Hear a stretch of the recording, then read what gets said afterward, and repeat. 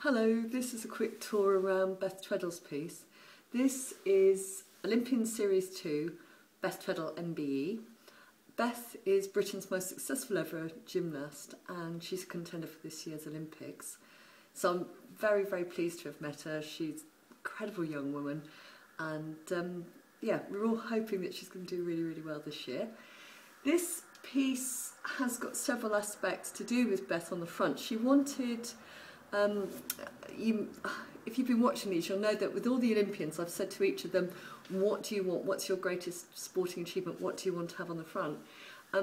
Beth, who is 3 times world champion, 7 times European champion, 10 times British champion, had a lot to choose from. She decided to go for her 2009 gold from the World Championship that was held in what was then known as the O2 Arena in London's East End.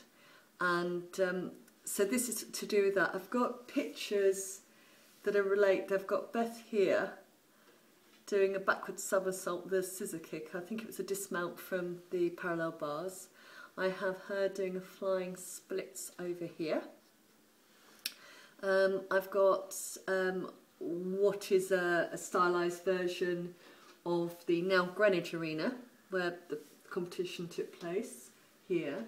This image here that looks a bit like an Aztec power symbol or badge is actually the seating plan for the O2 Arena, and across here, across her chest, I've got the an outline of the skyline of London along the edge of the Thames. This is St Paul's Cathedral here, and it goes across along there, and I think that's the Canary Tower there. And then here in the centre, if you've watched EastEnders, I don't think you get that in the States, but it's very popular on TV over here.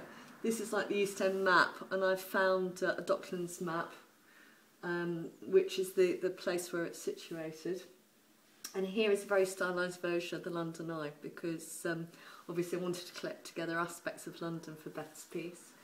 When I said to Beth, why out of all her achievements this one, she said because winning in front of a home crowd is the best. And so that's another reason why I'm excited about her being in this year's competition. And then on the back of this, I love this. She's got such a strong, tight form.